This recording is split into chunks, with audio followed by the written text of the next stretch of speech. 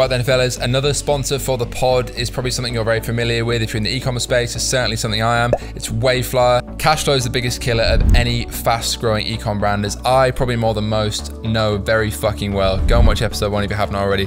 Waveflyer is an e-commerce funding partner. Essentially, they can front you the cash for a month or so worth of sales. You need a minimum of 6 months sales, a minimum of 20 grand a month, I believe, right now. But if you've got a brand that you're super passionate about, you want to scale it quick, but cash is a problem, to invest in inventory, mainly, marketing, overheads, team costs, whatever it is, you can get funded in as little as 2 to 3 days. It's literally that quick.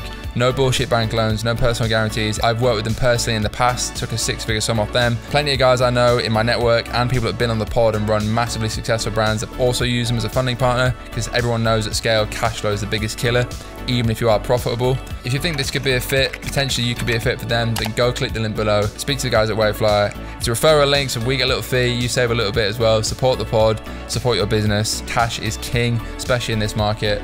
Let's fucking go. Right, we're back with episode 76 of the Midnight Pod. We have Laurence Booth-Clibborn, have I said that correctly? You smashed it. And it's the hottest fucking pod we've ever filmed. I think it's probably actually, it's hot in Bali, 33 degrees. My aircon does not work. I'm teetotal, so I'm missing an ice cold G&T or something similar. But we're back at the table. We've got boom arms again, so hopefully this sounds and looks a lot better.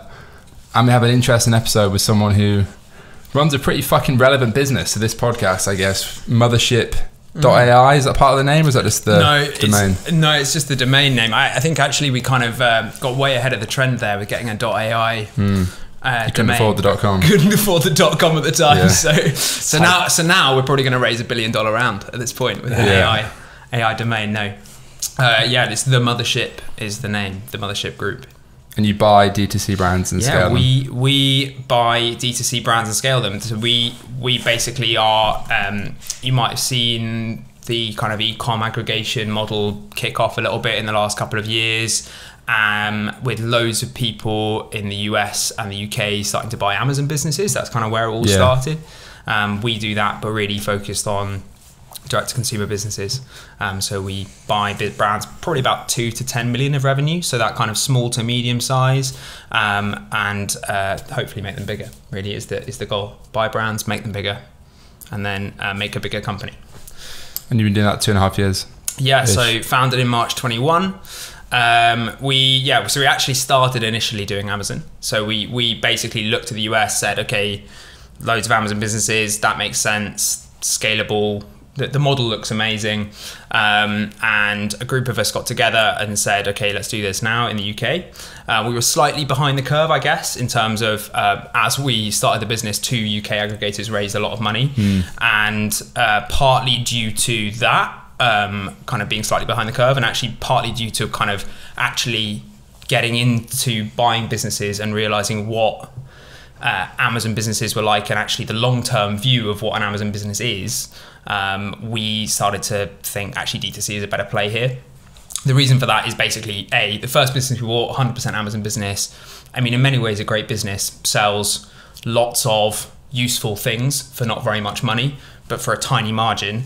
But it's not a brand, right? Like, it's a product play. It's all about playing the game on Amazon in a really effective way. It's about buying media in a really structured and strategic way. It's about positioning your imagery in a really good way to catch the eye in the search, in the kind of search results. But you're not creating value. You're not creating any connection with customers. You're not really creating a great product that people, or rather you're not incentivized necessarily to create a product that people want to come back to your brand and buy another thing and buy another thing. And so a bit of a moat, really. Exactly. Yeah. And there's a massive issue with competitors and moat. And so I think the long-term value for us really is in direct to consumer, and that's kind of where we started to push towards. And that's what we did. So we bought our first 100% consumer brand in March 22, and that was the start of our kind of D2C journey. How did you go from studying philosophy at Cambridge to buying D2C brands? Right, that's the start. God, education. I actually studied history of art, not philosophy. But was it not philosophy? I was on your LinkedIn. My research is shit. No. It's. I think of the LinkedIn things. You Master of Philosophy, MPhil, in art history. That's a master's. I did. I don't know. That's a weird story. I don't really understand. I kind of was worried you're going to ask like where I came from and the kind of life story, and I really don't really understand how I ended up here from my degree. But the reality of the situation is that I actually was born into a family of entrepreneurs, really. So that's why I like the idea of starting a business. I grew up, I've got 3 half brothers and 1 full brother, all of whom started businesses, and my dad's started multiple. And so mostly in the kind of culture and art space. So I kind of like the art history is kind of a big love of mine. Yeah. So yeah, exactly. I like that makes more sense than jumping from there to ecom. Yeah. And then basically what happened is that at the age of 16, you know, like I was quite I'm still probably am quite a stubborn person. I thought you were going to say autistic. No, because I feel like all entrepreneurs are fucking autistic. No, I'm quite a stubborn person, and so I think at the age of 16, I basically declared like to my mum, I'm going to go to Cambridge and study history of art, and that's what I want to do. And she was like, that's the most unemployable degree you could possibly imagine. Why are you doing that? But it's Cambridge, it's all right. And that's kind of was my argument. And she was like, no, but it is unemployable though, you know. But I wanted to work in the art world, and that's what I wanted to do. And then basically, I don't really understand why, but after 4 years of really intense studying, well, probably longer than that, from 16 to 21, really intensely doing it, obviously absolutely loved my degree. I still really love art. I'm still quite into art. But I got to this point where I was like, actually, I don't know if I want to work in that thing. I want to kind of keep it as a passion, a love, but I wanted to do something totally different. I think a lot of my family kind of working in and around art. My dad publishes art books and stuff, so I felt like I wanted to do something totally different. And so after a little sojourn deciding I wanted to be a professional singer full time, which is another story, I ended up going into marketing, digital. So, and then you go into digital marketing, then you're like in the startups ecosystem space, and then it was kind of jumping into different projects. I started as a marketing company called MVF Global, and then did like startup-y things, and then someone called me up and said, hey, do you want to start a business together? And I was like, yeah, grand, why not? Who do you currently, what's the structure of ownership for Mothership? In what sense? Is it just you? It's not just me. Yeah, no, there's a group of us. So there's a group of 6 of us. So it's a big group of founders, which is an interesting. There is 6, because I was looking at this article. I thought, were they employees or founders? No, it's 6 of us. So what are their backgrounds? It's a really interesting mix. So the guy 6 co-founders. Is that how you would describe it, or is it 6? Yeah, 6 co-founders. That's a lot of co-founders. Yep. And it's an interesting style of business, because you essentially, instead of starting with like 1 or 2 people who are like, how do we work this stuff out, you kind of start with the idea was you start with a ready-made team. So my background was in performance and kind of growth in like growing businesses. So I was the growth person. We got another colleague of mine who was a big like PPC specialist. He would do a lot of the Amazon PPC. We got a data and analytics specialist. So the idea was we had a design specialist. So we had like a group of people who could really hit the ground running as we bought our first business. And the background, so the chairman, who's the guy who kind of brought everyone together, is a guy called Titus Sharp, amazing name. And he actually started the first business that I worked for. So that MVF Global business, he started that. So that's the connection really. And he actually brought all of us together in different ways. And then the CEO and him I think they're friends because their kids go to school together. But the CEO is like a serial entrepreneur, guy called Ben Fletcher. So the idea was we would bring together that entrepreneurial experience, people who've done it before, people who know how to raise money, for example, big piece of the puzzle, and then the operational side, and then we'd be able to sort of execute faster and better than a lot of people. And we'd have this angle in the market, which is basically like a lot of the people who've raised a lot of money are from like PE backgrounds or accountants. They don't really allocate capital in ecom. Yeah, they're not. I guess there's that thing of like by entrepreneurs for entrepreneurs. Like we can speak to people about marketing in a useful way. Like I can have a call with a founder and talk about his Facebook ads and ad structure, or I can have a call with Ollie and feel like I can actually like have a useful conversation with an agency about how things work. And that for founders, I think that gives us a bit of an edge in the market. That was the idea. So was the idea always to buy brands? Was it to start brands? Idea was always to buy brands, but it's an interesting conversation. We keep on coming back. We keep on circling back to this question of should we start a brand? And I have oscillated between where I am. I actually am in this point where I'm kind of against it. Starting or buying? Starting.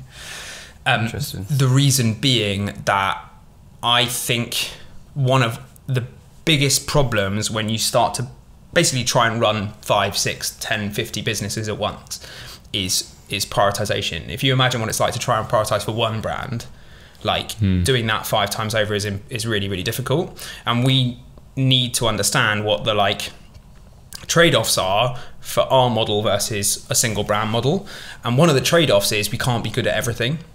So we should be good at fewer things that move the needle for a brand that's already got value. So I think the struggle of getting to product market fit shouldn't need to be our problem. Like I think we should be able to start good new products of high quality for the brands that we have. But the thing we want to buy is the really, really, really hard bit, because essentially you're kind of outsourcing that to entrepreneurs and then giving them that exit. But I think if we try and do that well, trying to do that well requires so much extra skill set, and it's such a different style of skill set from people who probably just want to be doing it themselves. I don't know if that actually gives us the best opportunities to succeed in the kind of business we are. So I'd much prefer to. That's opposite.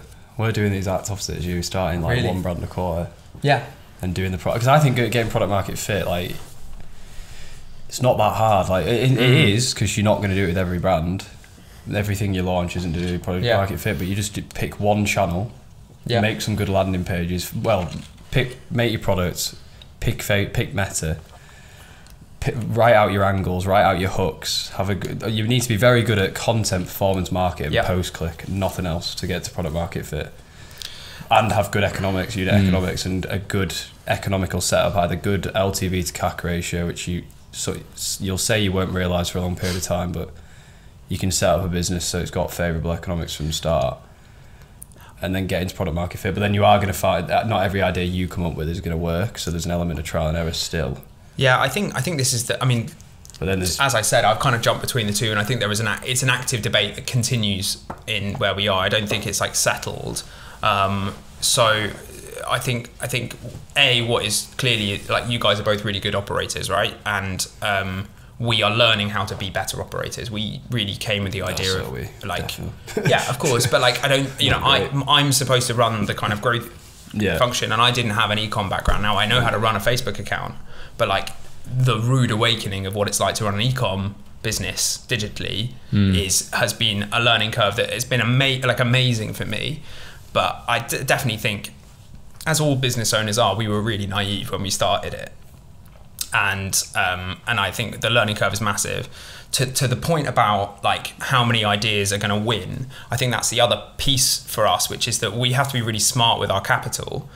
And if we've got £1 million to spend on one thing, well, £1 million is probably not enough, but like if we could buy £1 million of profit with £4 million, right? Yeah. Is it that, or how many ideas would it take for that £4 million to generate £1 million of profit? We don't know. Yeah. And so there's that kind of certainty. We know what we're buying when you're buying a great brand versus that kind of constantly taking those bets. So I think it is a balance. And again, it comes back to this key problem, which we always have, which I think every business has, but which is just, there's this endless list of to-dos. Which are we going to do? There's this endless opportunity list. What are we going to do? So I think choosing the right tasks with asymmetrical returns is probably one of the biggest differentiators for brands and businesses. Like people who spend time doing things the wrong thing, spending time on the wrong thing and not being able to spot. We did a fucking direct mail campaign last week. How'd it go? Was not my idea. One of my staff members received that. Yeah, and it's like we've been thinking about there's a lot. It was absolutely shit. As I thought, we should have spent 10 grand more on Instagram. There's and a huge. I think so far the CAC is like 700 quid. But is the attribution window not longer? Like, I'm sure it is, but I also think the attribution is probably really shit in general. Yeah, that's true. It's the way you'd. How did you do it? Did you do like an incrementality test in one region and then just measure that versus? I wasn't responsible. The same way you'd run a team. I guess it was, but it wasn't my idea. I want to come back to so the way I would do that is like pick a town or city and do an incrementality test of I'm going to keep everything the same across the country. This is the only way to really measure attribution. Is do it. That's how you do an out of home. Do it like same with TV. If you're going to do it, like maybe pick Newcastle, run it in Newcastle, leave everything else the same, and measure your lift on like a model. Let's see, that's for me, and then you can kind of apply it to it. Or you do like an incrementality test where you have like a BAU exclusion increased by 50% in the other region, and then measure it off that. I don't know, but yeah, it's hard to track out of home. That you didn't need. That was a waste of money for you at that stage. Like I think I agree. I'm a big proponent for ecom brands of just do less better. Like do Facebook. Yeah, I completely agree. I think there's so much fluff going on right now, and I I'm just agree. with my hair out. And then this comes back to the question. It's like, oh, do you want to start a brand? It's like that would be really cool, but also, we've got to. Do less better. Like do what you do. Just run. I still think we literally need to run Facebook. Yeah, until you do a bit of TikTok. And obviously Facebook and retention, and then TikTok. TikTok's good for top of funnel and raises your ceiling when you get to saturation on Facebook pretty well. Yeah. What do you reckon saturation point is on Facebook in terms of scale? It depends on each brand. Well, I've been thinking about this a lot recently because some people said to me, "Oh, you've hit the ceiling for UK, one product, one channel." I think we're like 10% there. You need just more angles. Maybe 10%. Depends on your total addressable market, how many angles your product can be marketed at. What you're like. I spoke to True Classic this morning, the fucking VP of growth or some shit. They're cool. And he said they're spending 450 grand a day on Meta. Yeah. I was like, hold on, they're spending 100 times what we're spending. Yeah. They do crazy stuff. They like optimize budget in day. They like look at what's going like there. It's really interesting. You can get. And it just made me think, why the fuck are we doing a direct market? Which I thought was a waste of time, and for the record, it is. Yeah, that's the sort of thing you do to raise the ceiling on when you're at like that. That's so I think you get to a ceiling on Meta eventually where it becomes a middle of funnel channel. So it becomes you need to have more of a top of funnel above it. So you need to have like out of home, TV, TikTok, influencer, right? Yeah, and then it allows you to spend more on Meta over time because there's more awareness around it, right? I think there's a point at which you do reach that you can get a saturation report off your Meta reps if you ask. Yeah. And you can get them off like other channels as well. We've just onboarded with a platform called Phosphor for Tev. Yeah, we spend 450 grand a month on Meta for Tev, and I still think we can spend. A month. Probably. So look at True Classic a day. Yeah, they spend. That's so ridiculous. They spend across like 150 regions, though, don't they? And they're profitable as well, right? They're profitable. Yeah, apparently 150 mil rev. They went from nothing. He said they did 15, 40, 90, 150 in 4 years. The way they did that was they aggressively localized across regions though, which is quite clever. They did X amount in America, UK, Australia, just ripped every country. Yeah, apparently at one point they were advertising in like 190 countries. Yeah. They're just doing everything. But they also measure everything on a contribution margin per customer acquired, I think that was how they measured. Like, so they understand. You've got to have a serious amount of data to be able to do that. Yeah, they understand. He did a limited supply podcast with Nick. Yeah, that was it. They did like they model the cost of sale down to like employee input, so like labor input, raw material input, time input, and then they're able to model that up to a CAC. But their margins can't be that massive, right? Because it's t-shirts. Like apparel. I think they've got a pretty good AOV though. I think the AOV is over $100. Yeah, they said it was. They send it in packs, and that's just like simple funnel. And then they also have got a lot of diversification. But they got to 70 mil off one SKU. Yeah, 6-pack of t-shirts. That's mad. But they also did an absolutely banging YouTube ad. Their YouTube ad's like so iconic. I don't think I've seen that. I'll have to send you it. It's good. But yeah, I think Tev can, like, in terms of products, in terms of total addressable market, is quite comparable to that. It's like just a stupidly broad product. Yeah. That is the benefit of a massive addressable market. Yeah, like your ceilings are really high, and it also usually gives you more angles to advertise from, like more pain points for more people. Like we've got women, men, attraction, genders, price saving. They've got like similar thing, and as they bring out different products, they bring out more angles. But yeah, I think the ceiling's higher than most people think on Meta. Okay. I went to their offices last week, and it was like a AI day, and they're doing all sorts on it in AI. Oh, you mentioned something today actually, which you said you should do. Language something. Have you heard of it? Where it like automatically translates ads. Yeah, in Facebook. They're bringing out AI sandbox in Facebook, where basically it's a bit like Mid-Journey in platform, but it'll be learning off everybody else using it, so it'll understand more about what's a good ad. Fuck. You get to the point you don't have to make creatives. Yeah, it'll just be really. That would be ridiculous, wouldn't it? Or it'll be able to like. You need to resize for stories. You just ask it to do it, and it just moves it around. Yeah, that's where it starts. And like subtitles, like you say, moving like text to speech, so it goes to like 14 different languages at the click of a button. But they're moving the whole platform towards like high, like AI just back like ASC, which is like big AI company. Yeah. And that'll probably lift the ceiling further. Yeah. But anyway, bit of a tangent. But when you guys are looking at starting one brand a quarter, how are you finding the products to start? We're so early in that process. I ain't touching that. We're so early into the process, so like a lot of them are like we've got another 2 fragrance brands because it's what we've done. Right. We've got the supply chain logistics. We're niching into consumables. Right. Consumables have good. You're starting a mushroom brand next. Just called Space Foods. Just like we chose consumables for me. Give you the best again LTV to CAC ratio, which sets you up for success in today's like. We've got 3 consumables brands. It's great. Like fuck having a mattress brand that people buy once every 15 years. Yeah. It's like that's why they all went for 2016. Yeah, look at Casper, like just fuck having that. So it's like I think that's where we start, and then it's just like spotting opportunities. A couple of them we've done one brand where we've seen a brand in America that haven't touched the UK really, and we're just like what they can't because of some ingredients they have, and we're just like let's just do that in the UK and Europe and do it to a slightly different USP. Stuff like that, just like spotting opportunities. So coming back to Mothership, so you raised $22 million. Yeah. Arguably before the global financial markets imploded. Decent timing, I'd say. Yeah. What day was it? On what grounds did you do that? Was that pre any acquisition, and did you have any acquisitions lined up, and that was the premise to raise the money, or? No, so we ran for about a year, pretty much bootstrapped. Before raising money.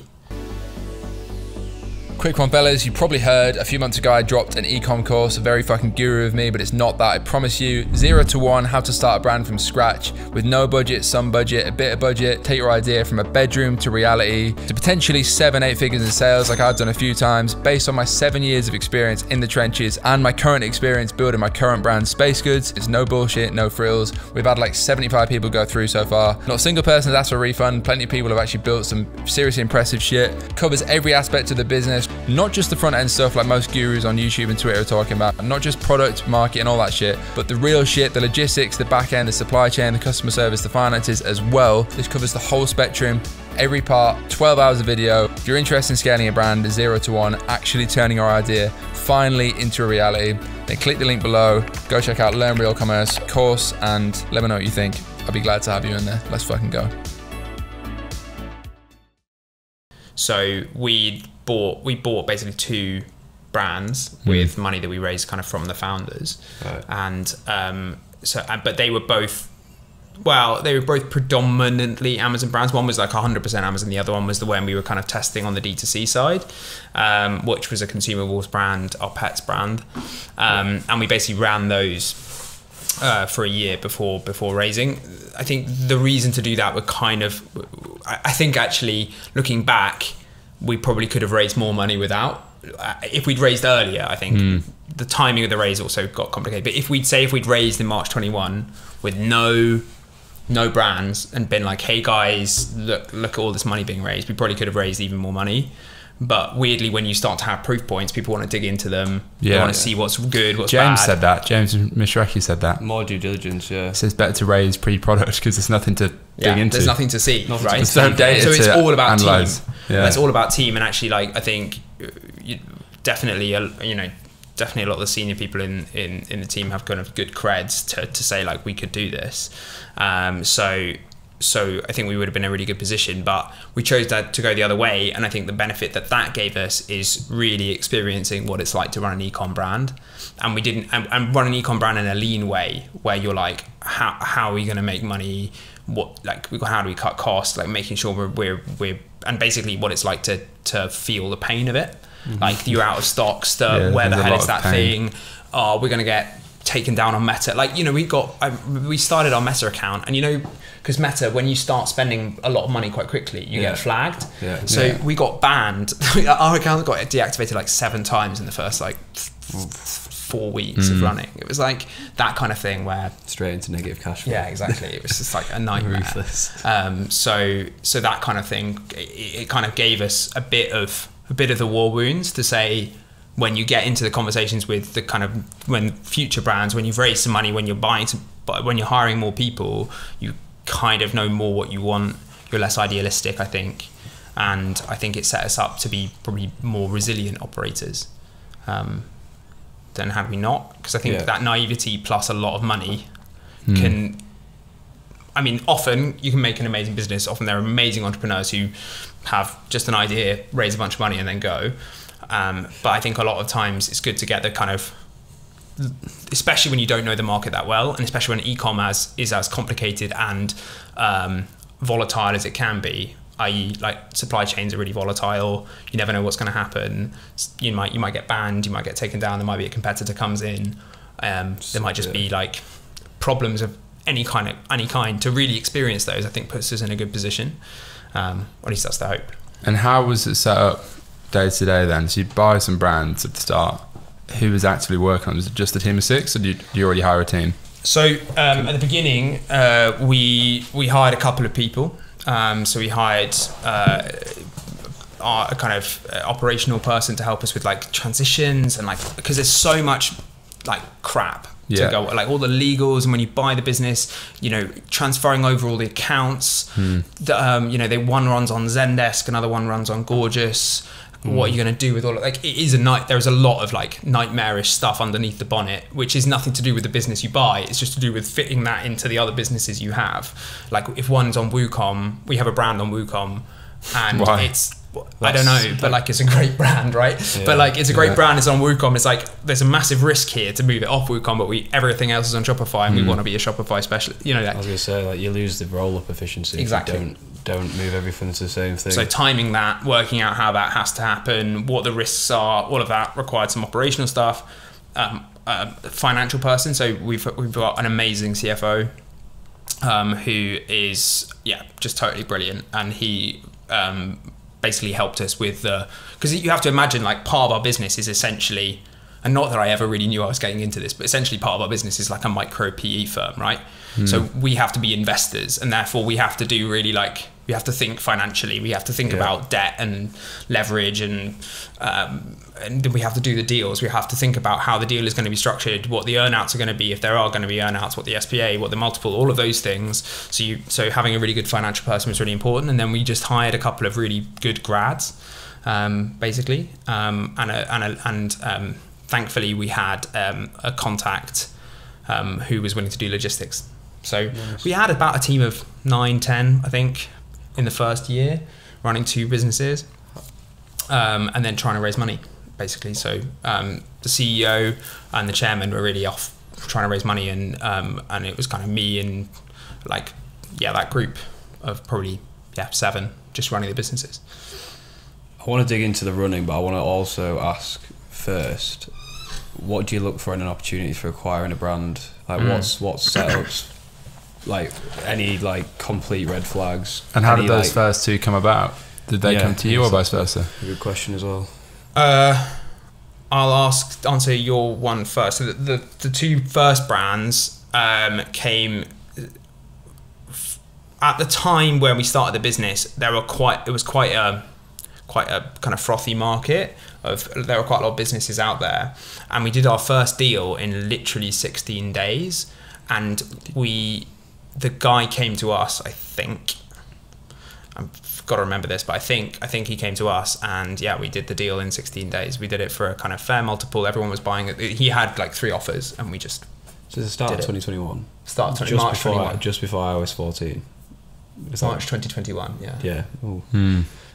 So That's when my previous business went into administration. So I've done deals. I've done deals. There's one flame. Yeah. It's pre-packed. extinguished. Yeah, that's Anyway, so and then the next one, I can't remember. Basically, our chairman was sort of one of the reasons why he was kind of excited by the idea and stuff is he really enjoys the process of buying businesses and likes to find deals. So he was off finding deals and ferreting around.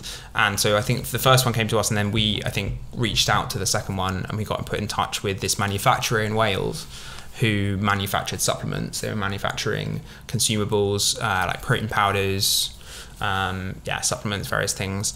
And they had a couple of brands, and one of which they were looking to offload. So we bought that. And that was pretty quickly. It was about 3-4 months after our first one. Is that the one I know of? Vetwell, that's Vetwell. Not that one, no. That was our third brand. Okay.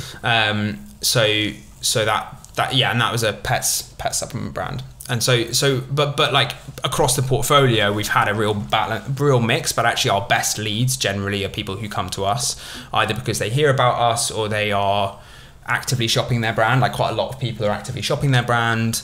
There are a lot of brokers in the space, but we haven't, as far as I remember, we haven't had any deals come through. We had plenty of deals we've looked at come through brokers. We haven't actually closed any, partly because the deals are a lot more competitive. It's hard to get a decent price. And obviously coming back to that thing about part of us is we've got to be, part of us is like got to have a real financial head on.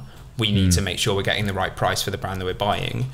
And I think there were a lot of people in the space who raised lots of money and got very excited and just started buying a lot of things and didn't necessarily realize that at some point you're going to have to realize you paid quite a lot of money for something that might not make all that money back. So you've got to be really careful, I think. And we were comparatively to other aggregators in the market, I think we've been relatively cautious. Conservative, yeah. I can't remember your question. What was it? That's like, what do you look for in terms of buying a brand? Oh, right. So yeah. I guess. And how is that? Well, I keep adding on to God, it. I'm going to forget everything. Guess answer that. I guess an easy way to approach my question is like, what metrics do you look for? Are you looking for like first order profitability, 12-month profitability, like anything that's a big? So I think when we first see a brand, there are sort of two things that we look at, two sides of the coin, right? The first side of the coin is the financials, and we start higher level than that. We start really about like, what scale is it? And what is the kind of, we generally look at EBITDA, so we look at kind of net profitability and EBITDA. What's the margin there? We look for something that hopefully is 15% plus on EBITDA margin. Strong margin. And probably, from a consumables point of view, like if it's not profitable on first purchase, then profitable within we're definitely within 6 months, but probably profitably 90 days. That's what I'd look for. That's kind of where we want to be. Then obviously there's the scale point of view. There's the actual growth of the brand. Like a lot of what we're also looking for is how sustainable is that growth, because it could be that we take on that brand and it continues, but also like we might not be great and we might fuck up in various ways. So we want something that's got a good core. And if the business is growing really naturally well, then that, and in the financials it's showing that's a really good sign for us. And obviously we pay a premium for growing brands. That kind of brings me to the other side of the coin, which is really about like product, value of product, reviews, brand equity, moats, defensibility, like coverage in various countries, like all of the kind of other bits that are really important to us. We have a kind of stated, a proportion of our company is owned by an environmental and social good foundation that we set up called the M Foundation that I don't even know if it's launched properly yet. But I don't know if I should say that. But yeah, but a part of it is launched by. So we have a kind of a certain piece of our business. It's really looking for brands that do social good. The idea of the foundation is that as we grow, we will give more, because equity of the business is owned by the foundation, so they will have an amount of cash, and it's a kind of a way of saying, look, ecom isn't great for the planet, but if we can do better as we grow, then that's a good thing. But it also means that when we're looking for brands, we want brands that we think we talk about lovability, something that people will really love, that is good for the planet, that people enjoy. Vouch for, I guess, as well. You get people will vouch for, and there's one way of seeing that's about like it, and I think it is a real stated aim of ours, and it's something about like not wanting to kind of leave a really horrible wake of stuff that we don't like in the world. But the other part is that yes, a lot of these brands also tend to have really strong unit economics, have strong brand equity, have products that people care about and that deliver on the promises that they make to people. And I think when you think about what the brands are that we would love to buy, it's brands that really deliver on their promises, because that creates equity and that creates repeatable customer. And imagine some of those have bigger moats as well. Like it's probably harder to make a sustainable version of a product than it is just a ripper. I agree. Harder to make like a sustainable plastic cup than a plastic cup. I think that's true, and I think it is also true that these stated aims and these wishes are also really challenging to execute when you're in the market. And for example, right now, where a lot of ecom brands are really struggling, and multiples in general in the market are down, so you're going to get less bang for your buck. If you're a founder, you're like, well, I could have sold for, I don't know, 7 times, 6 times, 5 times, and now I'm going to sell for 3 times, 4 times. You know, that. So really good businesses are like, I'm not so sure. And the businesses that want to sell are often maybe having a more difficult time. So I think finding a really good business that we can do a deal that makes the founder happy and that we're really excited by the business is harder than it has been. But we're definitely, you know, we're still really excited about some of the businesses we're looking at. We're always kind of actively looking for acquisitions. And I think we're still seeing some good brands out there, but the deals are like, it takes longer, right? How many brands do you own now then? We have 5. 2 originally. We have 5. And as I said, you know, it comes back to that piece where, you know, you could have had someone from an aggregator on this podcast who's bought 50 brands, right? And that would be a very interesting podcast. I can introduce you to those people. They're cool people. But I think they are operating a really different business to where we are. For various reasons. I think we've decided that we don't want to raise a lot of venture money. So our money, the money that we have raised has come from a group of amazing kind of angels and kind of family offices. And one of the reasons why that is that we don't want to be pushed into a game of growth at all costs. We want to be thinking about how we maintain our profitability, how we create a sustainable business for us and for our investors, and how we grow, but also how we kind of maintain a good amount of shareholder value for the people who kind of really done a lot of the work. So we've been more conservative, and also we want to get good at operating. I think that's the thing, right? Like, I feel like from your position, you'll probably be acutely aware when it's the right time to buy another one. And like, I feel like there's that point in every business. So when you're in it, you're like, oh, now is the right time to try and actually grow again, rather than being too like forceful with it. So with 5 brands, you might have been about to ask this. Do you have a team that works? You have separate teams in each brand, or do you have teams that work on marketing's covered by a team for 5 brands, operations covered for 5 brands? You know, I want to ask a quick prequel to that. I've never understood what would be best. See, we're in the middle of deciding this as well for our group, but I want to ask a prerequisite to that. When you acquire a business, do the team come with it, or has the team ever come with it? Yes. Right. Okay. So that's interesting in itself as well. So we have acquired businesses where no one comes. Right. We've acquired a business, and that's kind of usually how we did it. Like a lot of the brands we bought so far, most of the brands we bought so far have been relatively small, which relates to your point, and I'll come to it.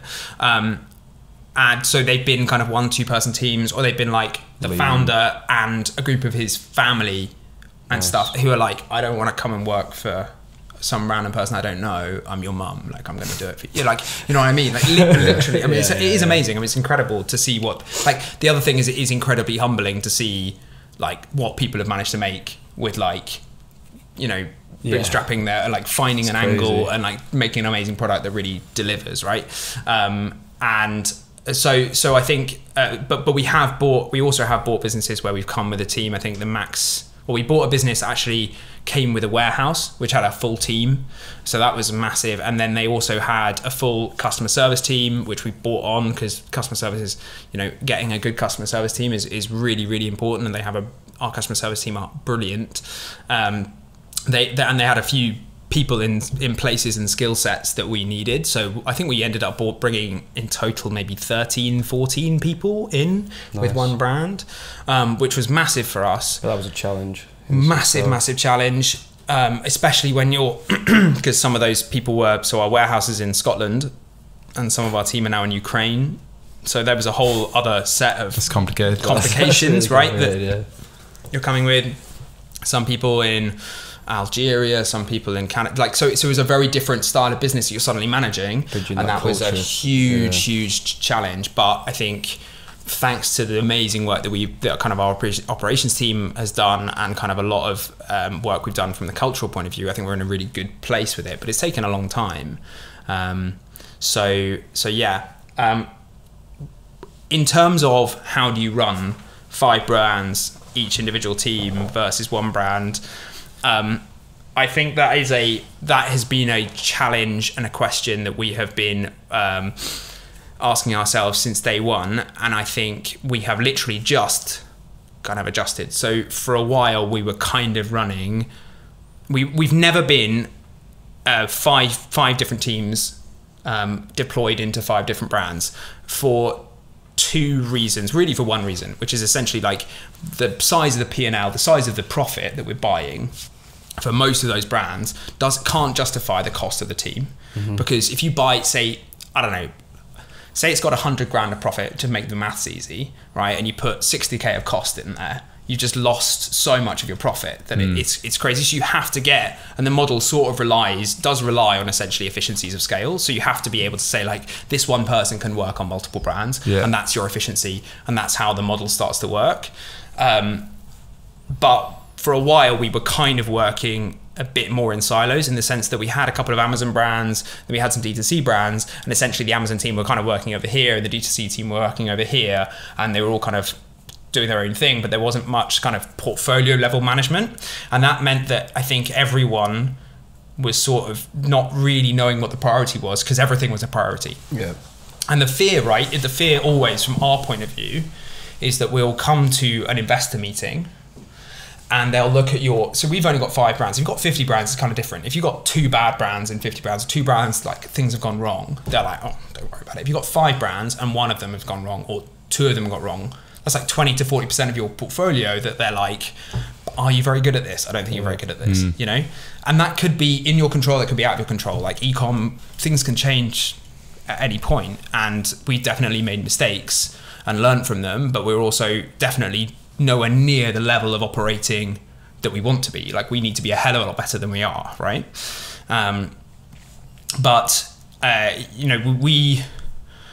We were so scared of that conversation of, like, you're this one brand is really bad, like, get out kind of thing, that we were trying to make everything good. And when you're trying to make every brand a priority, then nothing becomes a priority, and actually you're exacerbating the problems that are already there. So the decision we've just made is essentially to start to manage everything, where essentially you have one marketing team. So we used to have these brand managers, like there was one person who owned the P&L for each brand, essentially, although essentially it was like me and a couple of other people who owned the P&Ls for like 5 brands. But the idea is you'd have this kind of owner, and they'd be entrepreneurial, they'd be finding opportunities and then essentially taking them to the teams and being like, hey, I've got this opportunity, and the team would be like, how does that rank in our priorities, and we'll do whatever that priority works. But in reality that didn't really work. It just meant that those brand managers were kind of trying to get people to do work, but nothing was really happening. I think instead we've gone to this level where essentially we're going to have one marketing team, we're going to have a commercial team, we're going to have a creative team, and they'll sit under one kind of growth division. Then we're going to have logistics, finance, operations, and then and then we'll manage everything from a portfolio basis, and that at the very least means we can take advantage of the biggest opportunities in the business, and that's the most important thing. That's how we're going to do it, I think. So I think you get knowledge efficiency at scale. Then you get context efficiency, cross-sectional efficiency. You learn from each brand. a media buyer managing. It's like a media buyer managing 5 accounts in an agency. Media buyer managing 5 of your own accounts. I think that thinking about it more like an agency actually sort of helps, because then you maybe structure it. Do you know the thing I'm struggling with recently? This is probably way too public and team members may be listening. Because like, I know you can scale to $1 million a month basically as a one-man brand, because I've done it. It did break, but I've done it. And like just a few freelancers. But then at the same time, you hear people being like, "Oh, team is everything. You got to build like everyone's got to be full-time employee in an office." I'm constantly torn between I can scale to 3 million a month on a laptop with freelancers, so I think it's doable. And no, we need an office. Everyone's got to be PAYE in the UK. I think. And I still can't decide. It literally depends when you ask me. What do you want? I think I want the best outcome for the business. I want to build the most valuable business. So that's the North Star. Right. So then work back from that. I think. But then this comes on to the interesting point as well of like, is the only value in a business the P&L? On the face of it, maybe yes, but then the potential longevity of it, the investability of it, say the like culture, and I know that seems like a really buzzy word if you're like a fucking bedroom brand, it probably is, but at what point do those things start to matter as much as like the P&L? Do you know what I mean? I don't think you should ever look at the business as any business as a pure P&L, and I think that is a lesson that we have learnt, and I think something that we really take seriously, which is that essentially a great product and a great brand is way more important in the long term than a sexy P&L right now. Like I have seen, and this is no disrespect, but I've seen like businesses that are doing like 10 million a month selling like back scratchers on Amazon, right? Yeah. And like those people make a lot of money, and fair play, right? Like TikTok dropshippers. But yeah, but like that brand probably isn't going to be around in 5 years, right? The challenge to keep that brand around in 5 years when there are 10 other people making exactly the same product at half the price is going to be really difficult, because essentially I think every market goes through that period where you've got the first movers, it goes to premiumization, and then suddenly people start to make it cheaper, they find more efficiencies, and then you're in this massive race to the bottom. And we've had brands where like you survive, you see brands that survive basically on sales, like literally like promotion alone, and they're in this race to the bottom, and they're making this products getting more and more commoditized, and they've got nothing to fall back on. If you've got great brand, if you've got a wonderful product that has either something that's defensible in terms of IP, or actually just something where from a design or manufacturing perspective, you've got an edge, and you've got an engaged community with great social proof, those are moats that can last you a lot longer. And that means when that price product, that moment starts in the market, I think you're in a much better position.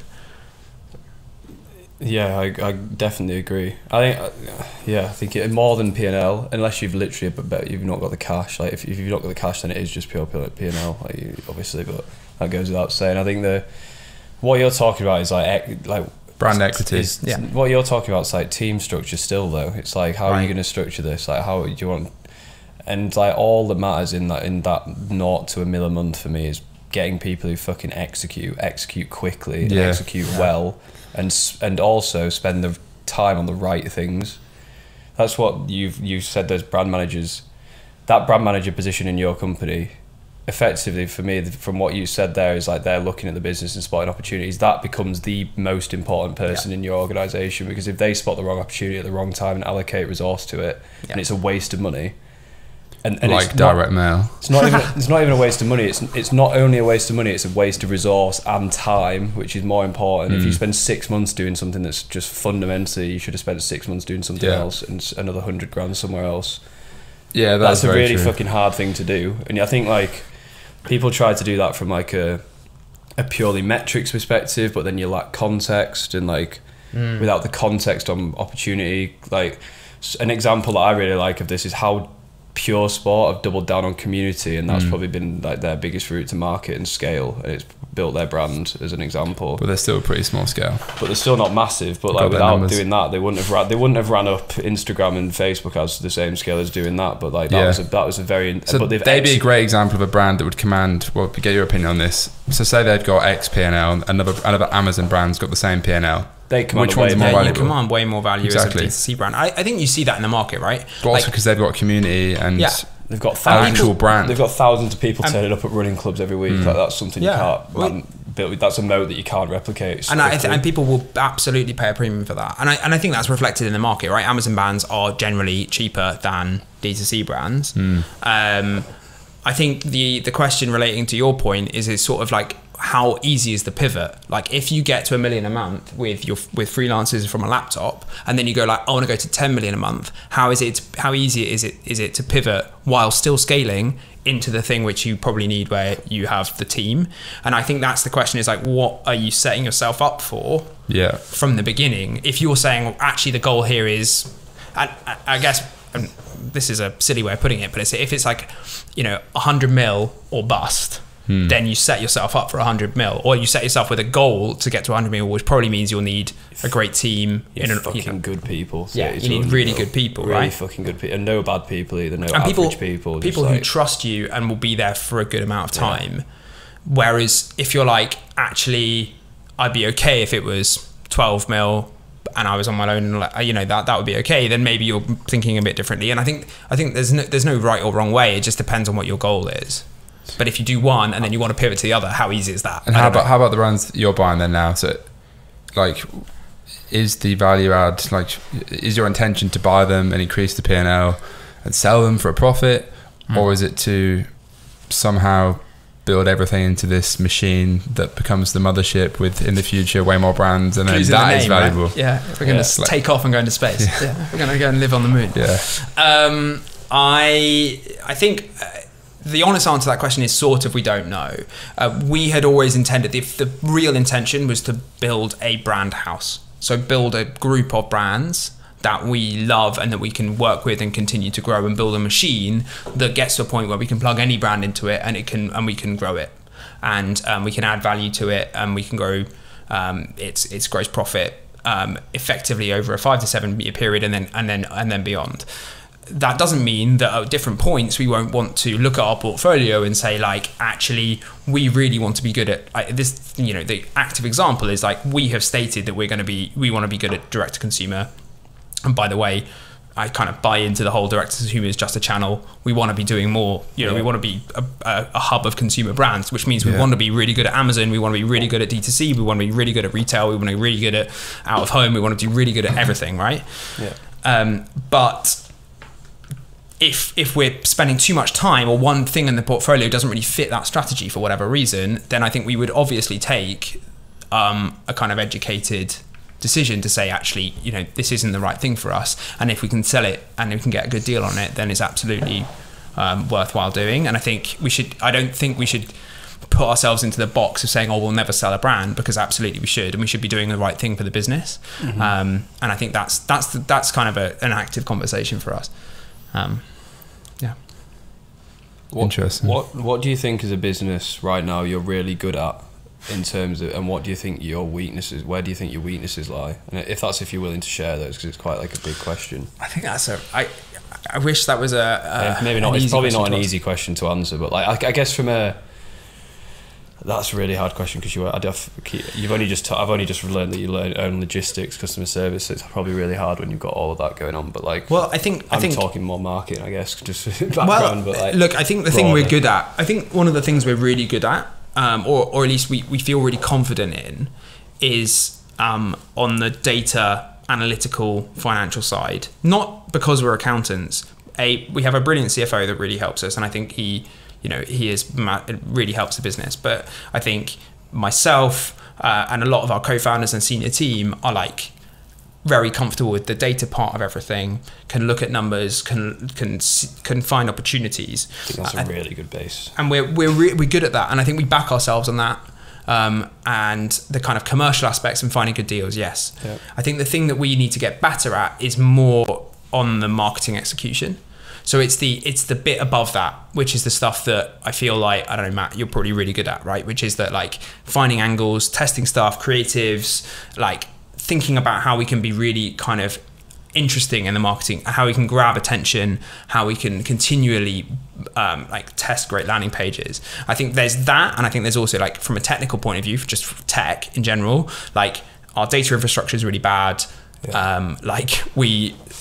Building a landing page just takes so much longer than we want, like unbelievably long. I've got a great hack for you though. Replo, is it? I use Replo now, but I still do it myself because I'm not paying some cunt $3,000 a page to do it when I can do it myself in 2 hours. I've got a hack for you though, I'll tell you after.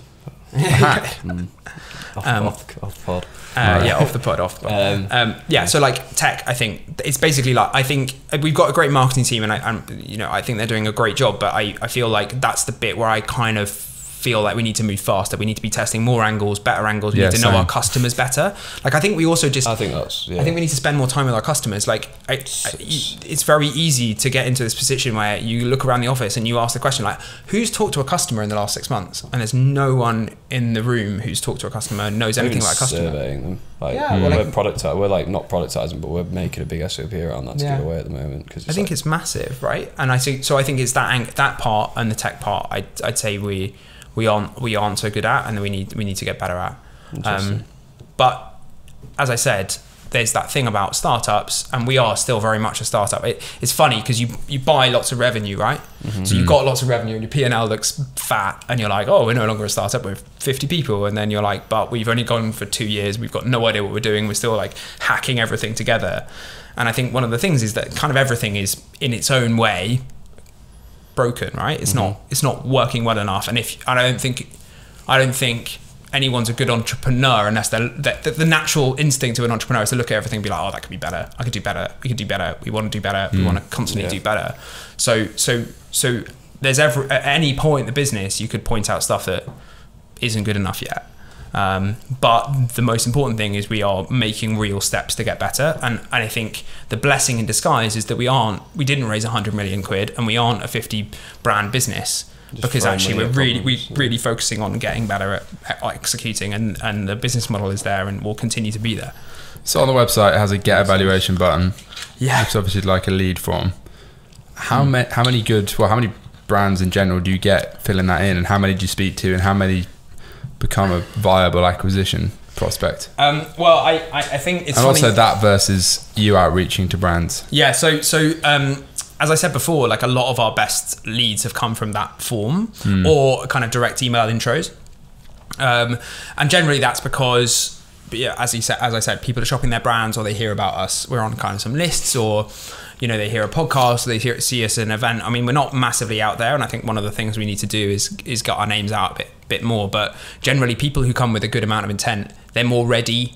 A big part is like a lot of things that aggregators say is like, get your numbers ready, know what you're trying to do. It's nice to feel like if someone's coming to you and say, hey, I'm thinking about doing this, they generally are more prepared for the conversations that then follow, which is like, can you send us your P&L? Can you send us some data about your company? What's going on? And those conversations generally are easier when that intro is warmer.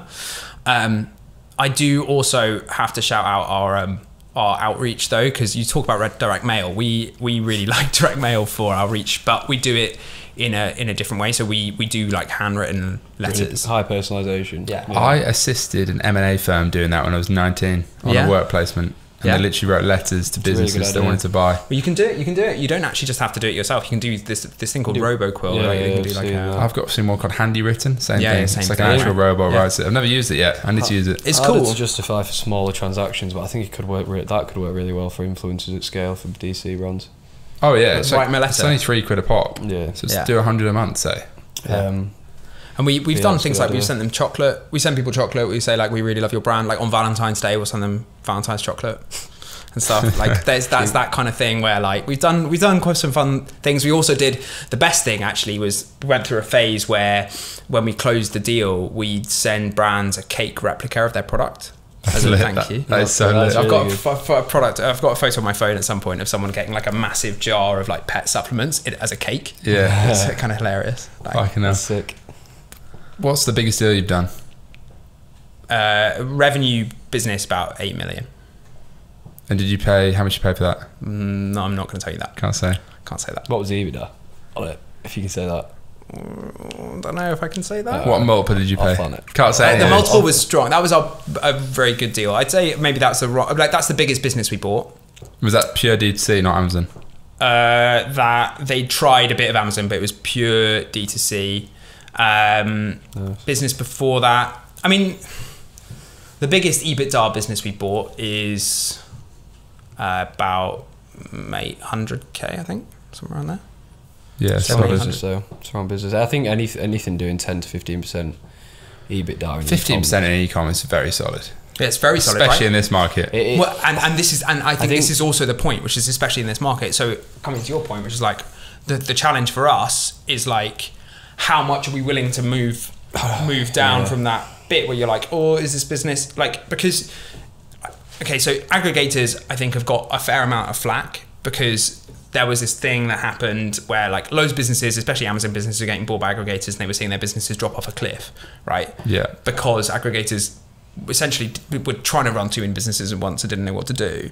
But there is a real risk that we buy a business and we screw it up. And we've definitely bought businesses. Like we bought a business where, CAC or CPA has, gone from like 18 quid when we bought it, profitable first purchase, to like 50 quid now. Yeah. And like that's we have with a lot of It's brands. an issue now. Yeah, still an issue now. We've put, I cannot tell you how many hours we put into that brand. Like we're trying as best we can. We've done You want to so run their much. ads now, don't you? Let me do a free audit. Let me see if we can. Yeah, you do a free audit. You need to do an audit on my account again. Yeah, we're working on your account. I've gone from 50 to 70 in the past month.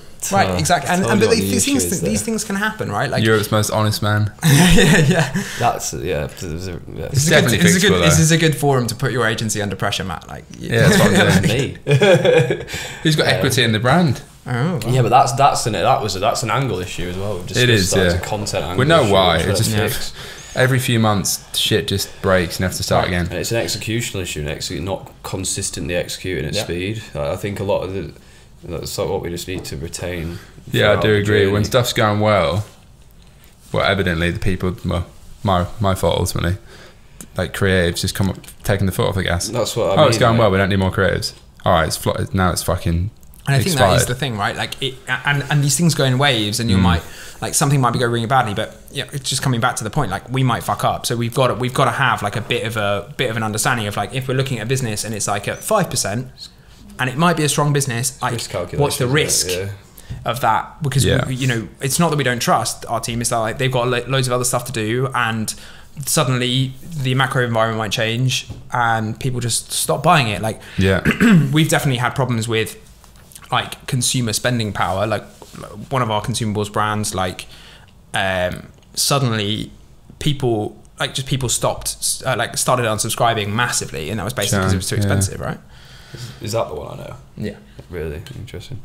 Yeah, I think we're benefiting from the opposite of that, like massively. With death, Yeah, just like cheap product, same experience. It's Right. fucking perfect. Which is a great angle, right? If you can do it.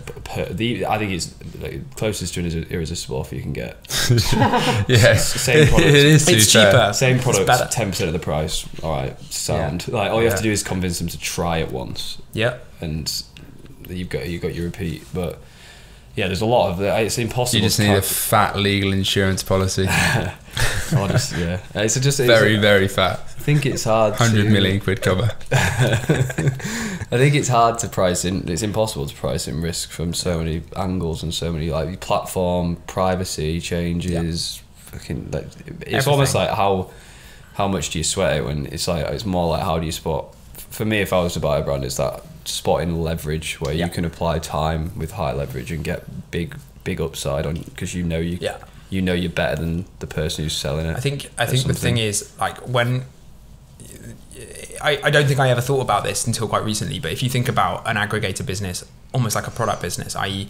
if you're trying to get product market fit and you're having your product is essentially cash, but you need to get good at deploying it, right? Cash and time, really. Cash and time. You need to get good at deploying it. It'll take you a few tries to get good at deploying it. The problem is each try for us is like millions of pounds, and that's really, really expensive. So you can't actually have that many tries. So of course you're going to make mistakes. You're not going to know. You're going to look at a P&L and be like, that is amazing.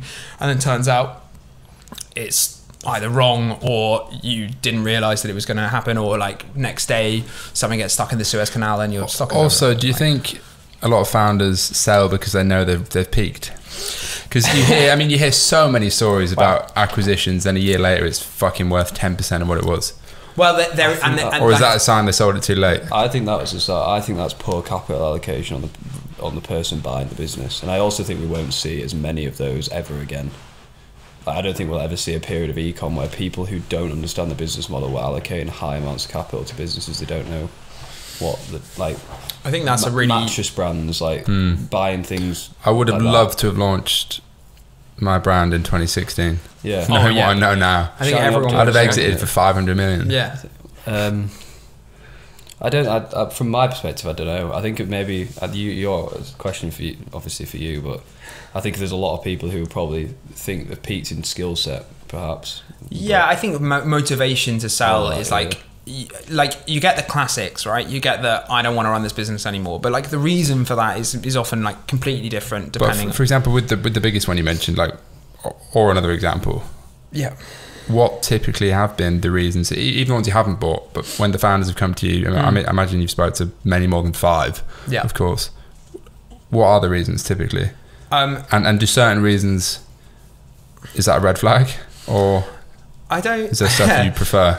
I think I think generally the reasons either go from I've had enough. Like, I've been doing this for a while and I'm either bored or I'm exhausted and I don't want to do this anymore.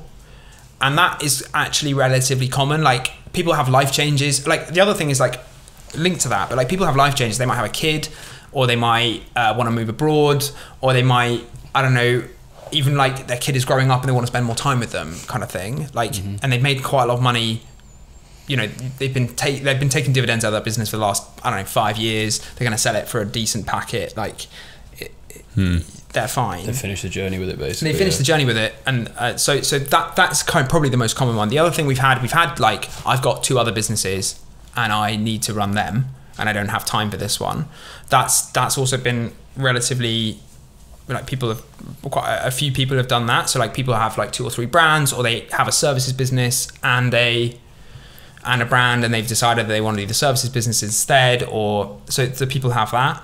I don't think there are any motivations from a founder that I would be like, that doesn't really make sense. I think the hope would be you can see that in the numbers somewhere. And by the way, when we do due diligence, and the due diligence process is really important, and the better we get at it, the better deals we'll do. But we do go into all the accounts, like audit all of them, try and see what's going on. Like, we got very close to a deal with another brand and we pulled out of deals as well. So we got really close to a deal where basically a brand was kind of running out of cash. They wanted to sell. We didn't necessarily realize they were running out of cash until a little bit later, but we quite really quickly realized. And we started to see that essentially what they were doing is they were sort of changing their product to make it cheaper because they were trying to preserve cash. So their product quality was going down, and all of their Trustpilot review, like, it was like a really good average until like it started to just go down, and suddenly everything was like 2 stars, and you're like, okay, this is a big red flag for us, because if the product quality isn't there and you're essentially like acquiring people that are never going to return. Well, and like you're kind of destroying your brand equity to try and preserve your runway, which is understandable. Like, anyone would do that, understandably. What the fuck is this? Space Goods, spacegoods.com, Rainbow Dust version 1, my newest entrepreneurial ecom brand venture. I spent 6 months in the trenches building this shit from scratch. We launched 6 weeks ago.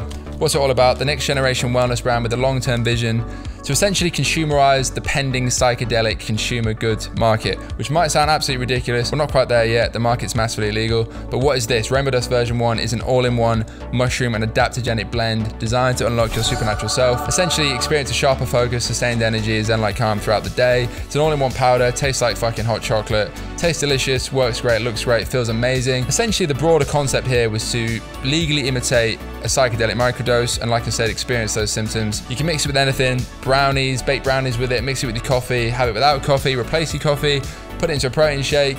It's super fucking versatile, it tastes great, it replaced the stack of supplements I was previously taking, but you need to try this shit. It would definitely change the way you work, get you into that deep workflow.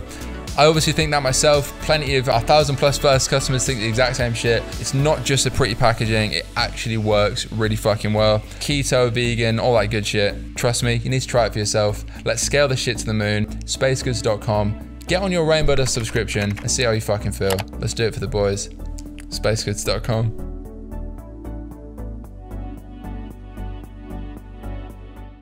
We're talking about basically if there are motivations or things that we see in businesses that make us worried. I don't think, as I said, I don't think there are any.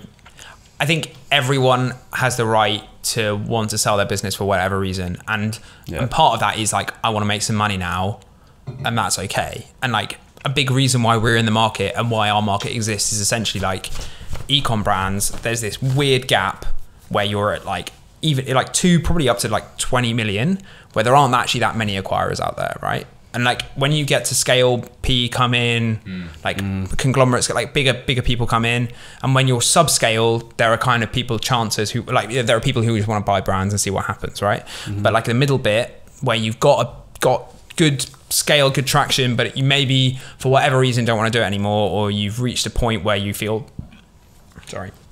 you're at a plateau. And I think that's the other piece that people feel like a big part of the motivation. Just coming back to that, is that people feel like their brand has reached a point where either they have to commit a lot and hire a big team, get it to the US, get it to all these different countries and do all this headache stuff they don't feel necessarily they want to do or they're prepared to do. And they feel like they want someone to take it on and take it to the next step. And that's the really positive message. That's the kind of conversation you want to have with someone, which is like, hey, I've got this thing. And those are the founders we're really excited to work with, because those are the founders who want to stay involved, who really want to help us out, especially with the product side, with really understanding the brand, because we're never going to understand someone's brand as well as that person does. And it would be insanely arrogant of us to think that we could.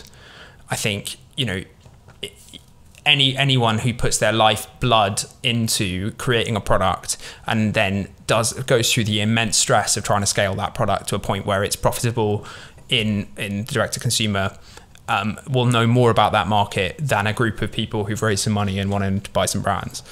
So working with founders who are like really excited about working with us and want to partner with us, and we're not the big bad money people, we're the people who can then help them by either using our networks to get that business into the US, or like logistics networks, or working with our specialists in TikTok or in Facebook or whatever, like all of those things where you might not have the specialism and you feel like, actually I want to work with a partner, I want to work with someone, I can sell my business to someone who I think will really cherish it and take it on. That's the kind of conversation. That's the conversation where you're like, oh my god, I want this business. That's the exciting one. Have you ever looked at a loss-making business and thought it was an opportunity to bring it in, economies of scale it up maybe, and you just thought the founder didn't have the operational expertise, etc., or they just by default a no-go? Particularly, I think financially it's more difficult, but we have looked at them.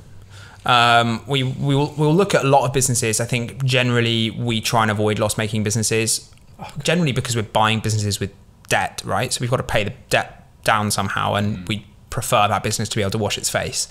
And I think especially now when businesses need to be a little bit more conservative with their cash and be a bit more smart, I think we would struggle to look at it. But I don't think I'd ever look at a business and think, oh, this founder's crap, because I think in order to go to that point where you'd have the scale for us to want to look at you at all, you've got to be doing something right? And like, I definitely think we look at lots of businesses and say there's opportunities, but like people are good at loads of different things. And if you're really good at product, but you don't really understand your marketing, that doesn't it just means that marketing is an opportunity. But you're probably way better at product than we would be. So like, how can we harness that in the right way? Makes sense. It's interesting. Yeah. I guess I think that's a interesting point. I think in today's market, acquiring a loss-making ecom brands are very hard. I think also when the headwinds are this strong, right? Yeah, like you can't look at the market and be like, oh well, it's 2016 again, and everyone's just gonna buy loads of money. Like, unless you look into like the main acquisition channel, and you're like, this is just shit, and we could do way better. I think the only problem is sometimes we've done that. With profitable businesses, we've looked at an acquisition channel and been like, this account is horrendous. Like, why on earth is this happening? And we do it and we like restructure it and it just bombs. And you're like, how have we done that? But it's happened. And, so I kind of feel like, as I said, it's been in a really, the humbling part of it has been of that journey has been massive for me, because it kind of has taught me that even if you think there's a right way, there often is just not. There is just a lot of different ways, and people do things and it works for them, and that's okay. But the problem is getting to a point where you have to then scale that If you've got 5 businesses that get wins in different ways, that means you're operationally completely screwed, which comes back to that point of like, would we buy a brand, build a brand, like what I would prefer to do is actually know what we're good at, concentrate on what we're good at, and say, actually, we know that this brand might be really good over here, but we think we're so good at this other thing that we're going to concentrate on this other thing, even though this brand might not. Like, I think we have to be thinking more like that than trying to do horses for courses and try and adopt the methods of every different business in every different way, because operationally that just can't work for us. I don't think. We just get really bloated. We had too many staff. We wouldn't get any of the economies of scale, and then you're just a group of businesses, and you've got no value add that gives you anything when you eventually, if you ever want to exit or IPO, whatever the end game is for your business or for our business, like what that end game is, you want to be showing that you're adding value in some way. So makes a lot of sense. How does your day-to-day look? So it's pretty niche to be the founder of a big roll-up with 5 co-founders buying pet brands amongst others. Pet brands, nutrition brands. Got a couple of vegan nutrition brands. Yeah. Day to day. So we've got. We're really lucky. We've got an office in London and an office in Barcelona. But we're a kind of hybrid team. So some in the office, some not. But I really like the office as a space for me, because I think I spent too much time in my flat during lockdown, and I just was and I'm too much of an extrovert. Like, I like people too much. I want to get out and be out, and I can go to the gym, and it's good. So a lot of my day to day is really about trying to understand that portfolio level question of what do we prioritize and what are the biggest opportunities across the portfolio, and what are the areas that we really need to put resource into that will move the needle for us. And my job essentially now is I'm kind of managing the marketing, commercial and creative side of the business, so the growth part of the business, and understanding what that prioritization is, which brands are we going to prioritize, what kind of channels are we prioritizing, and then also how do we make sure that those 3 parts of the business work really well together. Because I think sometime before, our creative team kind of sat outside of the structure and was a service team, but that meant every team was sending them requests, and that was a nightmare for them, and they didn't really have very much visibility over the commercial stuff, what was going on, what was important. So actually bringing them in to those meetings, making sure they're really involved and they understand what's important and why, so that X brand is more important than Y brand, or I don't know, this kind of giveaway social post is actually less important than this paid ad, whatever it might be, is really important. So a lot of my time is spent in that. Yeah, that makes sense for creative. Understanding the feedback loop of what makes a good ad. Like most people running creative don't know that. Yeah, and then the other part of my day, really, other part of kind of where my brain is often in the numbers. So I spend a lot of time looking at and like reviewing P&Ls and marketing data and all the things you would spend a lot of your time looking at, right? What's profitable, what's not, why is it not profitable? And working with one of my co-founders who runs the commercial side of the business to think about like pricing, promotion, where we are, all of that. Nice. So I think that's a big part of what I do. Where do you see the mothership landing in a few years? Oh yeah. The pun. Yeah, you got to get in the puns. I think. And is there a timeline or an end game at all? So I think I want to. Let me answer this. I want to think about it. Put a PR hat on. Yeah. No, I'm not. Media trained. Yeah, I'm not. I really should get better at podcasts. I talk too much, I think. I think the mothership is on probably a longer journey than we thought it would be. Basically, I think again, coming back to that classic founder naivety of like, this is going to be amazing. In 5 years' time, we're all going to be on the beach. Wow. I think this has gone this is becoming a longer term business, right? And I think that's for 2 reasons. I think firstly, the market. So I think sustainable scale of D2C brands and businesses is way harder even than 2 years ago. And I think we want to be smart right? We don't want to get there fast because we don't want to believe that we can get there 10 times faster because someone's giving us a big check. I don't think we do believe that. I think we want to get there as fast as we can based on the skill sets that we're going to build, but we want to be really strong at what we do because I think that will make a more sustainable business. And I think what we're focused on is creating a sustainable business for us. So yes, there are plenty of end goals that are possibilities, and the benefit of having a business that's profitable and hopefully of scale is that we will have, hopefully there will always be options to exit at some point. If you can get to that, for us probably to that 30, 50 million pound range of revenue, I think there's always good options to exit if you've got strong economics. So I think that's really the focus for us. And at that point, yeah, okay, could IPO, could do a buyout, could actually keep the business and take dividends depending on where we are. But I think that's really the focus. I don't think we're like IPO in 5 years time. That's all we care about.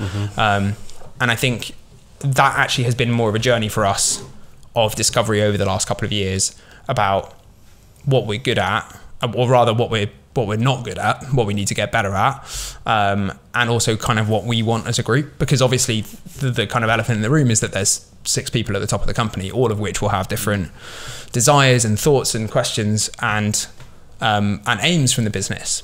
And so a big part, and I do not envy our CEO's job, a big part of that is kind of balancing all of those priorities and being really clear about how to communicate what we want and how. And I have massive respect for the amount of difficult conversations that he's had to have both with us and also all the way through the business, right? About what does this look like? But I think we're massively concentrating really on creating value for us and creating value for the brands that we buy.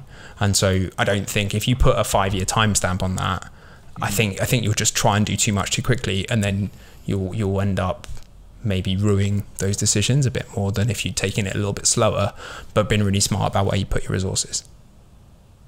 Yeah, everything takes longer than you think, right? Yeah, I think when you're in ecom, that's like almost. I think there's a lot of people.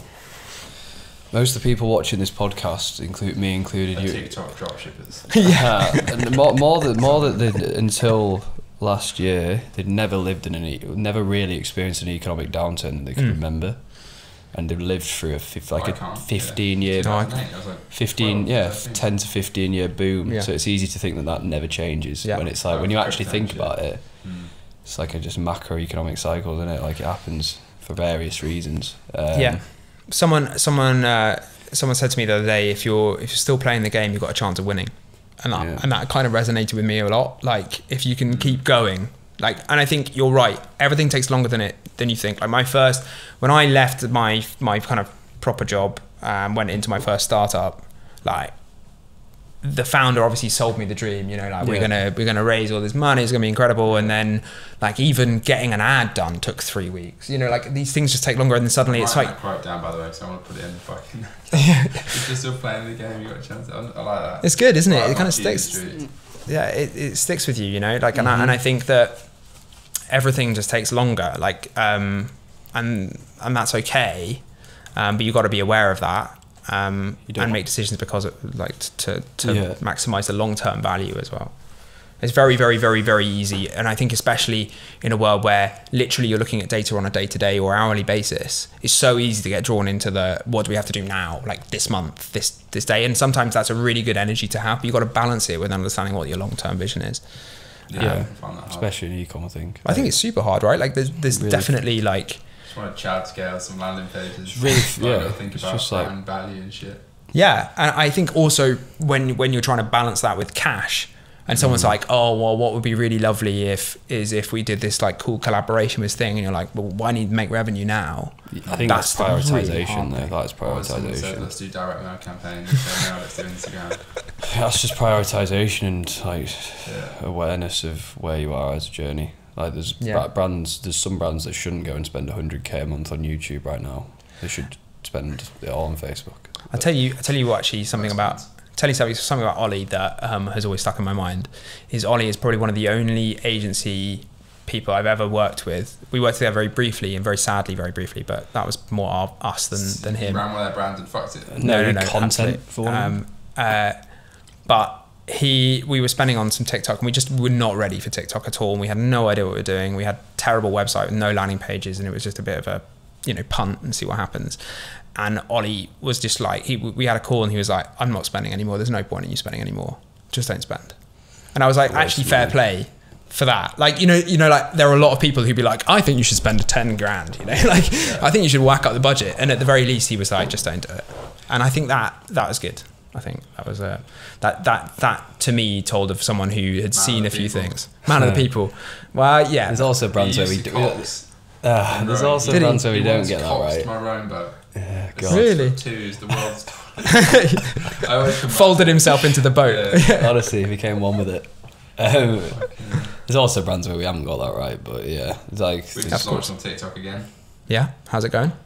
We spent like 100 quid. Spent 100 quid. Yeah, I got a 50 quid purchase on the first day. Yeah, it's starting okay. That's our target. 50 It's quid just target. like awareness of what I it do is. think it'll help. It will. I'd like to get it to at least 1,000 a day spend, just ASAP. It's just ASAP on that platform. It's just like sprinkling some the problem. awareness. The other problem with TikTok, not to dive into like too much like nitty gritty platform shit, because a lot of people won't care. Is like the reason I always say do Meta first is because to do TikTok at 2 to 3K a day requires so much infrastructure. Yeah. So much content output.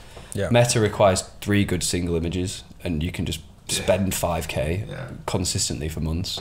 Yeah. And it's and like producing 25 to 30 videos a month to spend 2K a day. Not many businesses are in a position where that's the best use of that money. Yeah. And that money could just go and be spent somewhere else with higher. And I've just like sod loads of people off my own business there, but like it's just like, and that's what I think. That's why he's a man of the people. He doesn't want the money. But that's what I think about those like brand managers is like what you were saying. Like that's why that's the hard. There's very few people who have the cross section of like where's the right time. It's hard. It's really hard to do. I don't obviously. I'm not great at it for every brand, but knowing exactly where to spend the next 10 grand. I think if you can just spending more on Instagram. Even beyond that though, direct mail. Like, it feels like that is really sticking with you. Even beyond that, it's like, do I bring on another person? Do I like? Is that the wisest next decision? Like, or you just chat scale and fucking be autistic in your bedroom. That's basically they're my roots. And I'm trying to build a legitimate business this time around, rather than just some fucking freelance. Yeah. Ridiculous scale. It's always that balance.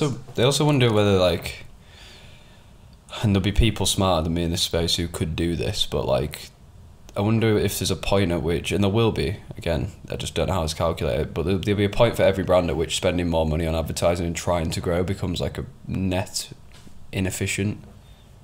And I wonder what point that is. Yeah, there will be. Like there'll be even for a Gymshark, there'll be a point at which trying to get. It depends who you're answering to, obviously, and you have to be in the luxury position of almost being bootstrapped to never have to chase more growth.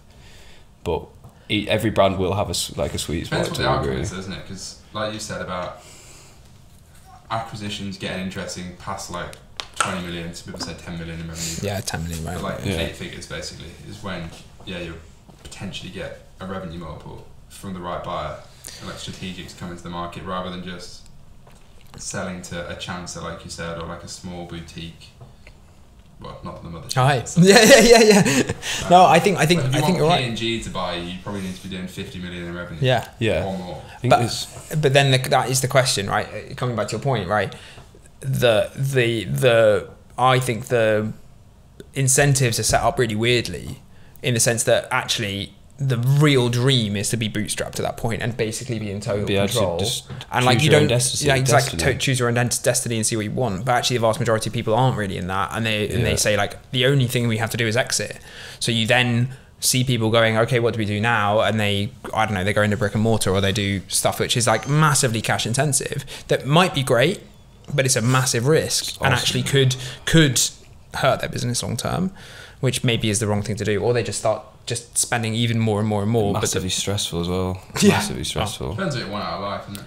Yeah. I think build a bedroom brand and make a few million quid, or do you want to be on the rich list and build a monster? What do you want, Matt?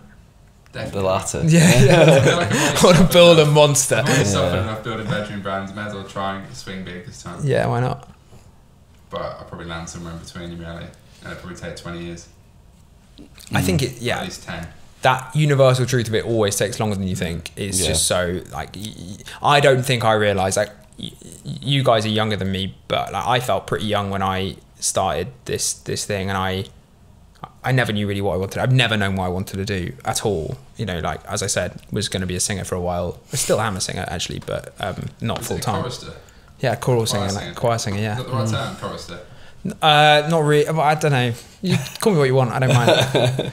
Chorister generally. When you say chorister, I generally think of like little kids. Yeah, right. I'm clearly not that. So, but I'm just a singer. I'm a choral singer. Yeah. Nice. But I was going to do that full time. I was going to do the art world thing. I don't know where my life's going to take me, but I definitely didn't realize. I kind of probably said it to people at the time. Oh, this might be a 5 to 10 year, maybe longer thing. But I definitely didn't realize in my like self what I was actually signing up for in terms of like how fucking hard it is, how long term it is, what a commitment it is, and also like a lot of where it is difficult is not where you think it's going to be difficult. You kind of expect you're going to work quite hard and you're going to be a bit stressed about stuff, but you don't necessarily realize the people part of stuff and like making sure that everyone's kind of like aligned and how you have a really difficult conversation with someone. Like I think I've got so much better at like having difficult conversations and like I have definitely being upfront with people, being upfront about what I want. I'm still not great at talking about myself, but I'm getting better at that. You know, like those kind of like public speaking, like all of those things you learn a bit more that you didn't think you were going to learn much about, but you do. Yeah. Yeah, I've basically been stressed since 2016. Yeah, I think that's stressed since 2016. It's definitely I think it's the game. Learning to manage and higher stress tolerance. It's difficult, and I mean like the whole, you know, I think everyone struggles in their own way with the pressures it puts on you, and if you've got personal stuff going on or whatever. Like I definitely am very bad at noticing when I've gone over that edge of like you're stressed and now you're like in the kind of burnout stage, and I'm really grateful for people around me to be like, you really need a break, like, and actually taking that break. I as I was saying, I just got back from my first ever 2-week holiday in my entire career, and it was great. I would recommend first holiday with no laptop last year, and it was just like I still haven't done one. You have to do it. Fuck, Jesus, you have to do it. Like disagrees. I think it's like really important. I think when you go, it's the temptation is to go on holiday, take your laptop and work whilst you're there. I've literally only done that. And it's just like so limiting on like you don't reset. You don't get new creativity. You might as well just not go. Like you might as well just not go. I agree. And like even the small things, like even if you're like, I'm gonna leave my laptop, I'm gonna take my phone, or like I'm gonna have like Slack on my phone or emails on my phone. Like I was literally like, I'm gonna switch off from pretty much everything. Yeah, log out of everything. Yeah. And give someone your WhatsApp number and be like, if it breaks, call me. Like if you need me, call me. Otherwise, I'm not gonna answer you. Basically. Yeah, massively important for me. And you'll come back and your output will be 10x what it was before you left as well for the next 6 months. And things that seemed really big won't seem as big. They'll seem much more like those mountains you have to climb. We'll see a lot more. You'll be able to see like the first step a lot easier, because sometimes when you're so tired and you're like worried about everything, you're looking at this thing being like, how on earth am I going to get there? It feels impossible. We're never going to get there. And then you just feel like it's that one step. It feels easier to take. I think that's what I get. Like when I'm close to burnout, I'm like, I know what I need to do, but I just can't like bring myself to actually start doing it. So I'll be like, I know I need to write like XYZ piece of content. And I'm like, God, I just couldn't do anything worse than doing that. Right now. You just. And I'll just scroll, and I'll just start like scrolling around my computer. I just start scrolling around my computer and just like doing stuff that literally makes very minimal impact. I'm like, I should probably just not be sat here right now. Twitter becomes your best friend at that point. I spent an hour on Twitter reading about D2C. You said about walks. Yeah, walks is probably I think walks is big. I think getting out in nature is big. I think walks is really good. I think that's when the most good. My best ideas don't happen when I'm working. Yeah. I think a lot of the good ones do, but the best ones are the points that where I start like a completely creative idea. I think more like logical, data-driven ideas come, when you start there. But like anything that's like creative, I definitely think innovative. Taking time to think is like a real piece of work. Like, as in, it should be part of your rhythm of like sit and stare at a wall, or go for a walk, or do something where you're like, that's the bit where, or like go for a run or something. Like exercise is really important for me to just like get out of my head, but also sometimes just like think about stuff is like really important. It's what like Bezos, Warren Buffett, it's like they make one good decision a month and it's massive leverage. Spend more on Instagram. Spend more on Instagram. Don't do direct mail. Zeros, see what happens. Yeah. Final few questions. Go for it. What's been the hardest thing in everything, building the ship? I'd say that this has been the single greatest test of my own self-confidence I've ever had. Imposter syndrome vibe. I've always been like relatively like, I had an anxious personality. I've always like had challenges with like, I guess I'm a classic insecure overachiever, right? Like I've like educated at a ridiculous institution that you like always feel like you want to do more, and like in competition needing to be the best and all this stuff, right? Like I think that staring into the abyss of like, oh God, it's like, this is a thing that my name's on and that I need to do, and I don't know how to do any of these things. And like all of these amazing people are on Twitter talking about how amazing it is and how incredible they are, and like all the like it's like, it's not, Twitter's just full of lies. But exactly, but like I think for me have the same kind of insecurities absolutely as well. But I think for me, like even just small things like getting up, it sounds really weird, like my co-founders and I were like, a group of us were at our Christmas party, or actually even more recently at our like we had a whole company meet up in Edinburgh, right? Like 40 something people in a room in Edinburgh, and you're like, oh, fuck, this is terrifying. I'm supposed to be authoritative, and I I'm just like, I think I regress. I behave like a child because I'm like so scared of like stepping into what that might mean for me as like a founder of a business and someone to be impressed by in some way. And it gets to a point where if someone asks you like, what are you proud of in your life? You're like, I literally can't think of anything. I have no idea. And I think that's been the biggest test and the hardest thing, is like just managing myself and my understanding of myself during the process. Nice. My final question is very cliche, but I ask it to everyone now. If you could give 3 bits of advice to your 18-year-old self upon reflection, what would they be? Oh. We usually get some gems, or we get some cliches regurgitated, but either will do. A mix of the two is great. Yeah, look, I think I was a bit of a dickhead when I was 18. Yeah. I'd say relax. Like, I think I was very uptight and that's a really good one we've not had. Yeah, I think there's something about like it will take some time, and that's okay, and you'll muddle through. I'd say listen, like learn how to really listen to people and sit in that moment where someone's telling you something that you want to like be like, no, fucking absolutely not, like you feel really defensive or you're angry, and learning how to listen and to sit and to like accept that someone else is saying something and you can really hear it before really feeling like you want to hear the sound of your own voice and jump in. That's really important. Third one. Start an ecom brand. Don't do direct mail. Don't do direct mail is the third one. I think the third one is this maybe sounds cliche, but like something like remember to have fun, or like keep it light sometimes. Remember light is okay. I think sometimes you can take something really, really seriously, and I definitely am someone who like really commits and takes something really, really seriously and gets really deep into the thing where I'm like, everything is so important, and then actually spend your time like all your mates are like, you're only talking about this thing, or you're only talking about how stressed you are or whatever, and we used to just like chat shit and talk about being choristers or like, you know, like, or football or, you know, cricket, whatever. Like, you know, you talk about all this, like, it's okay to also just have a beer with some mates and not be in it all the time.